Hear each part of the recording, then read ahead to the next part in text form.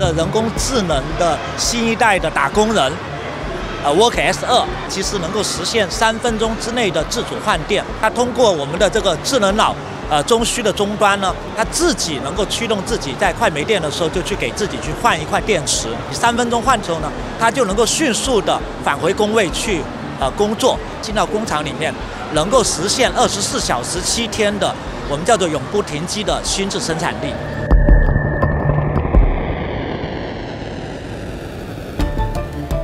全尺寸的通用人机器人，它的身高体重啊，对，那是更加接近于成年人的啊。那全身是有这个42个自由度，给它配备了我们相应的这样的一个矩阵大脑，它的核心的90%的零部件都是我们自研的。这个4月底已经推出了量产，那目前我们已经有100-200个客户在共同跟我们推进这个机器人的这样的一个落地应用。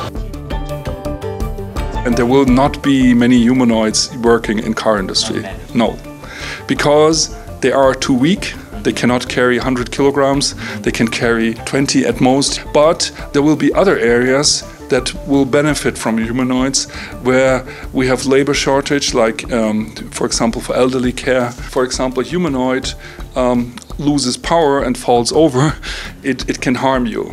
And to prevent that, the law says they only can move slowly, as long as there is people nearby. So to work on that, to be able to increase the productivity of humanoids while still collaborating with people, that's an ongoing thing. I think everybody now, they have a robot to clean the house, to clean the household.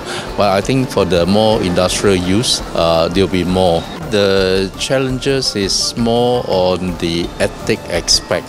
AI is quite commonly used, and there's a lot of scam around. So how are you produce a guideline to be more ethical using the robots, so that using the right way?